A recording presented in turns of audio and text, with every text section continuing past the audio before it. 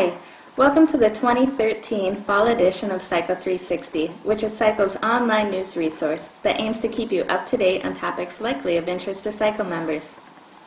To start us off, SYCL member Dr. Deborah French will be highlighting several of the exciting SYCL-related events that were held at this year's AACC annual meeting in Houston. There are some great photos of your colleagues and friends in this podcast, so you don't want to miss it.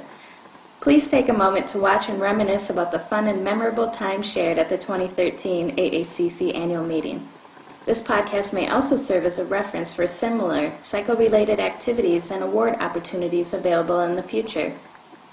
Next, learn about the upcoming SYCL Mentoring Minutes initiative from SYCL committee member Dr. Shannon Heyman in an interview conducted by SYCL member Dr. Joe El-Khoury. The first ever SYCL Mentoring Minutes podcast is set to release this fall, so please take a moment to learn what it is all about. Next, hear insight from Dr. Nader Rafai, Editor-in-Chief of the Clinical Chemistry Journal, about the exciting new question bank resource and program offered by the Clinical Chemistry Trainee Council. In this podcast, SYCL committee member Dr. Mark Cervinsky will further reveal SYCL members' cumulative responses to the recent SYCL 360 Fun Facts survey. Lastly, do you have research ideas but need some startup funding? In this podcast, SYCL member Dr. Kaylin Olson highlights a great research opportunity through the Van Slyke Foundation General Research Grant with unique insight and advice from two recipients of this grant, Drs. Linda Hasadri and Mari DeMarco. On behalf of the SYCL Committee and SYCL 360 Subcommittee, we would like to thank the many individuals whom contributed to this podcast edition and thank all of you for watching and contributing to the success of the SYCL 360 podcast. Thank you, and we hope that you enjoy this edition.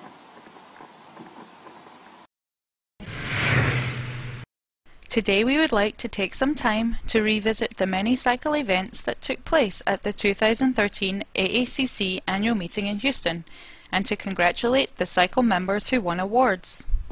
It was another busy meeting, and I hope you had time to enjoy it. This year's SYCL workshop on Saturday, July 27th was titled Practical Approaches to Sustainable Planning and Achieving Lean Success. The first section, called How Can My Lab Achieve Lean Success?, saw James Peters demystifying lean and Dr. Tom Burgess showing us how lean helped his laboratory improve workflow, turnaround time, and the cost per reportable test.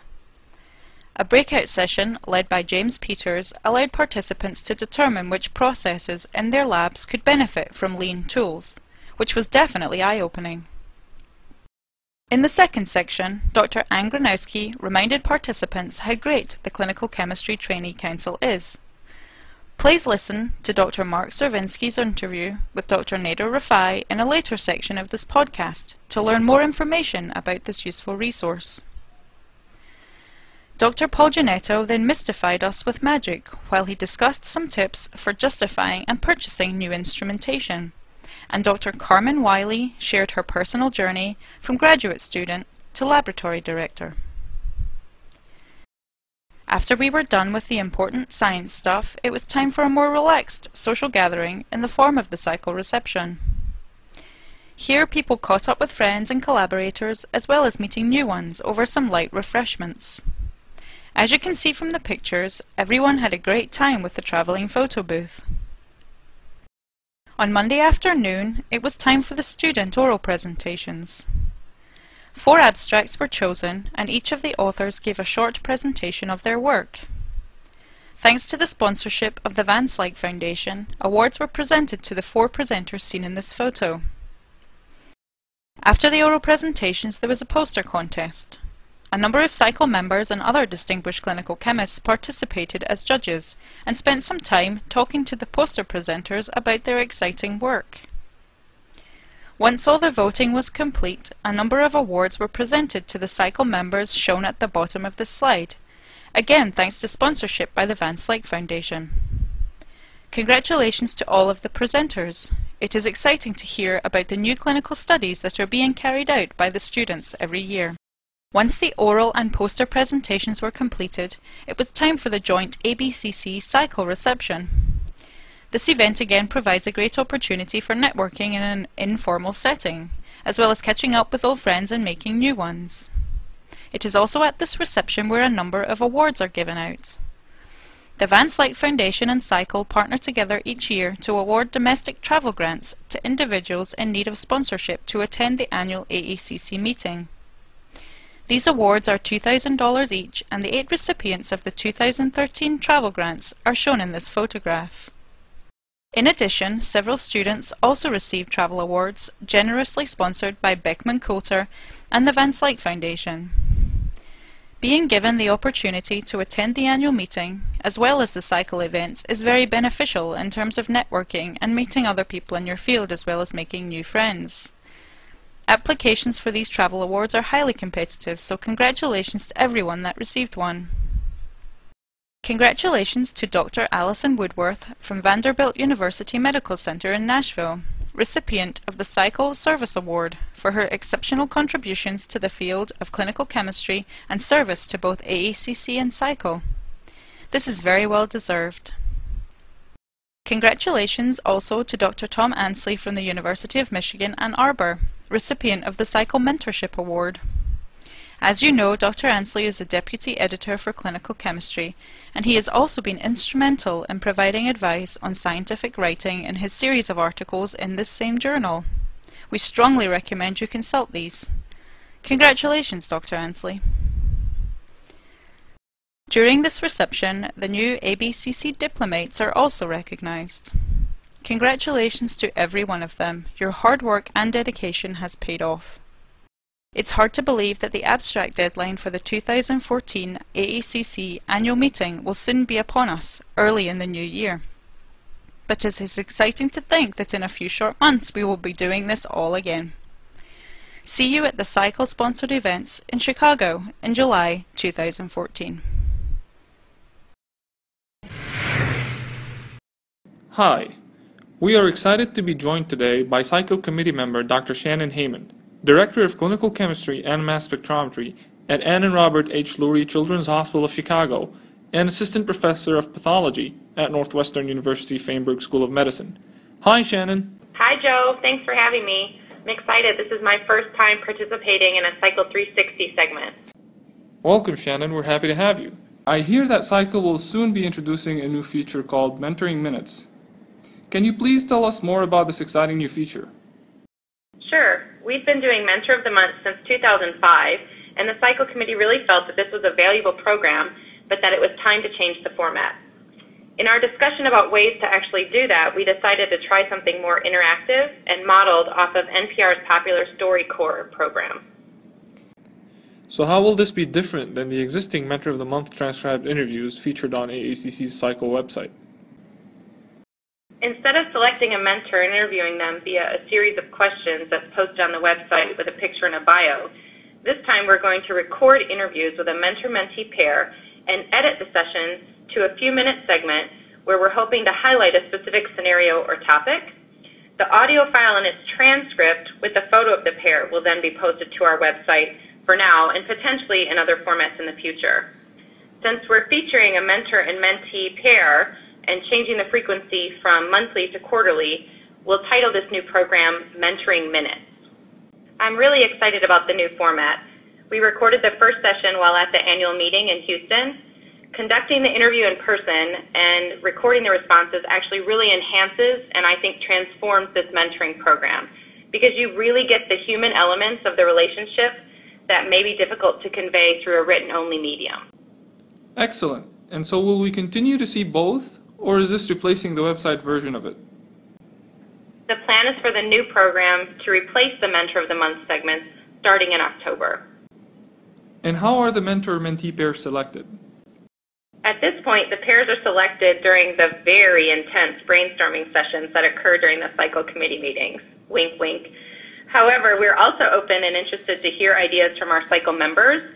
So if people have ideas for a great mentor-mentee pair or suggestions for scenarios or topics they'd like to hear about during these sessions, please post them to the SYCL listserv or email any of the committee members. Any chance you'd let us in on the names of the upcoming mentor-mentees? Sure, we can do the big reveal in this SYCL 360 podcast. Our first pair is mentor David Grenache from ARUP Laboratories and his mentee Dina Green, who is now with Kaiser Permanente Laboratories in Northern California.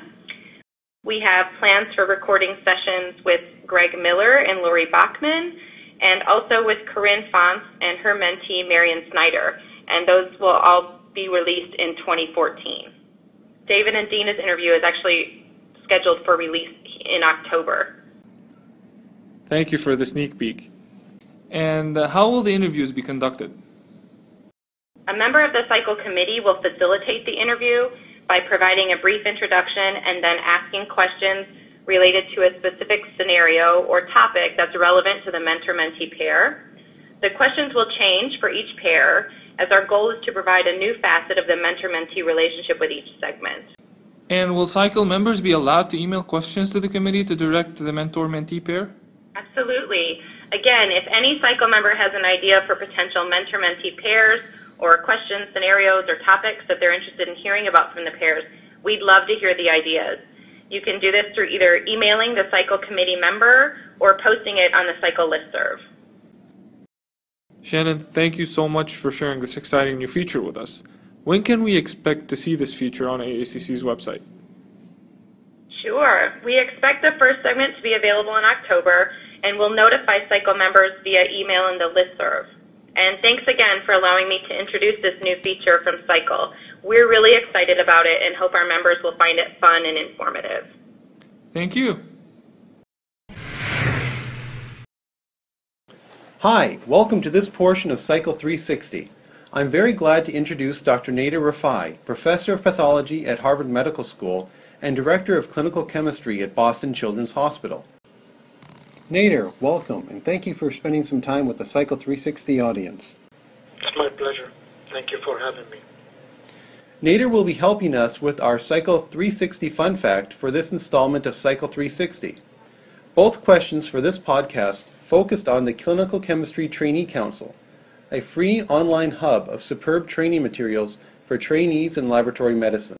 The first question of this episode was, the Clinical Chemistry Trainee Council is a unique and free online program in the field of laboratory medicine that provides trainees with various educational materials, including podcasts, pearls of laboratory medicine, and other useful presentations. The Trainee Council is soon to add another exciting and highly anticipated feature to the website that will benefit all trainees in laboratory medicine. What is this feature? A. A photo sharing website to keep in touch with colleagues. B. A question bank covering a variety of topics including chemistry, microbiology, and transfusion medicine. C. A link to all the Clinical Chemistry Journal Club articles. D. Links to all of the AACC listserv pages. The second question, also focusing on the Trainee Council, was, in how many languages is the Clinical Chemistry Trainee Council currently available? A. 1 language, English. B. 2 languages, English and Greek. C. 3 languages, English, Spanish, and Portuguese. D. 4 languages, English, Spanish, Portuguese, and Chinese. Nader, can you help our audience members to find the correct answers to these fun fact questions? Sure, with pleasure. Mark, as you know, Clinical Chemistry launched an ambitious program 2 years ago called the Clinical Chemistry Training Council to reach out to trainees in lab medicine and their mentors. The journal publishes routinely educational materials such as clinical case study, journal club, Q&A, and inspiring minds. And it also produces very popular podcasts. So the idea was to create a platform to house these materials. But as we had the infrastructure available, we added 2 lecture series. One is the Pearls, which are lectures of 10 minutes. They are peer-reviewed, and they deal with a particular analyte or a diagnosis. And the other one is our webcasts, which are formal lectures. We also added a chat room called Council Chat to increase interaction among the trainees. There are two unique features of this program that I am particularly proud of. The first is the fact that it is free of charge in order not to exclude anyone who is not as privileged as we are in this country. And the second, there is a multilingual program. You know, most people on this planet don't speak English, and even those who speak it as a second language prefer learning in their mother tongue. So the program at the present time is available in English, Spanish, Portuguese, and Chinese. We are planning to launch Japanese at the end of the year. Next year we will launch it in Russian and Turkish, and in the following year in French and hopefully in Arabic. As of this morning, we have 3,975 registrants from 136 countries. About 20% of them from the United States and about 40% from developing countries. So what I have described to you so far is phase one of this program. In the past year and a half, we have been working on phase two, which involves two things. First, to broaden the scope from clinical chemistry to all aspects of laboratory medicine. And second is to launch a question bank for those in the US and the UK who are planning to take board certifications, or simply those trainees who wish to assess their own knowledge. So we are broadening the scope of the pearls to include all disciplines of laboratory medicine, and we are following a curriculum-based structure to make sure we are covering all important aspects of a particular discipline. We are also building courses in areas where we feel there is a need, such as in study design. For the exam questions, we have just launched this feature with about 1,000 peer-reviewed questions on web-based and mobile-based applications. The questions are clustered in a group of 10 and ranked in the level of difficulty. And upon the successful completion of a test, a certificate can be emailed either to the trainee or directly to his or her mentor. We have at our disposal at the present time over 3,000 questions, which we will be migrating to the site in the weeks and months to come. The last thing I want to mention is we are launching a clinical pathology residence network as part of the Trainee Council to provide the residents a place they can call home. So I sincerely hope that the listeners who have not yet registered will do so by going to www.traineecouncil.org. It is really very easy. It takes less than a minute to complete. And I hope you will find it useful, and don't hesitate to let me know if you have any suggestion or feedback. Nader, thank you so much for spending some time with the Cycle 360 audience. My pleasure. I know it's been a tremendous amount of work to get the Trainee Council to its current point, and I can't wait for the question bank to go live. It'll be a truly excellent resource for the pathology residents and laboratory medicine fellows alike. So I encourage the audience, just as Nader did, if you haven't already done so, go to the Trainee Council website. It's a free and excellent resource for trainees, and most likely their mentors too. So now, let's review the Cycle 360 Fun Fact questions. For the first question, as Nader has pointed out, the correct answer is B. The Trainee Council will soon have a question bank that will cover clinical chemistry, microbiology, and transfusion medicine. When we review the responses we received, we can see that we didn't fool too many of you. 90% of the respondents correctly identified that a question bank was in the works.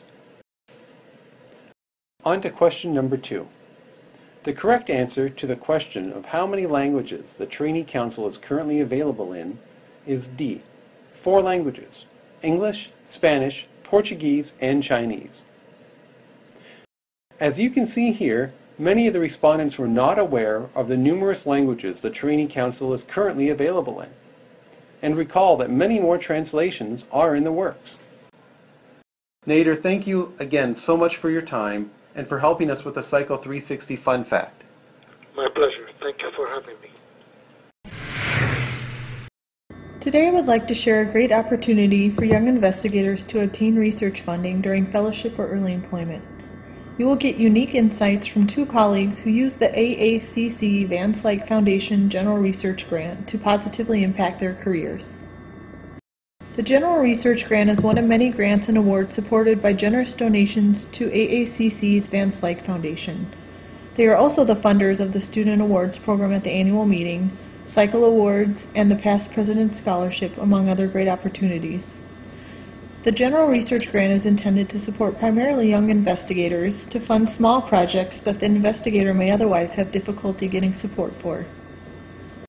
To give more insight into the General Research Grant, I asked past grantees to answer a few questions about their experience.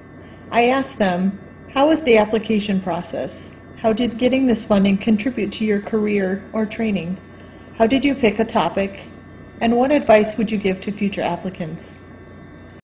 Our first insight comes from the current grantee, Dr. Linda Hasadsri. Linda is a clinical biochemical genetics fellow at the Mayo Clinic in Rochester. She felt that the application process was concise and straightforward. While the application may be simple, developing a topic took a few months of preparation. Linda found her research project topic through reading a newly published study on primary hyperoxaluria type 3. Since this study had discovered that an enzyme deficiency results in the buildup of 4-hydroxy-2-oxoglutarate, or HOG, in the kidneys, Linda hypothesized that measuring HOG in urine could be used for disease diagnosis or treatment management for PH3. For Linda, it was important to her to influence patient care with her project, and the General Research Grant allowed her that opportunity through independent funding. Linda feels that getting this funding is contributing to her career and training in many ways. One of the requirements for Linda's fellowship is the completion of a research project pertinent to the diagnosis of inborn errors of metabolism.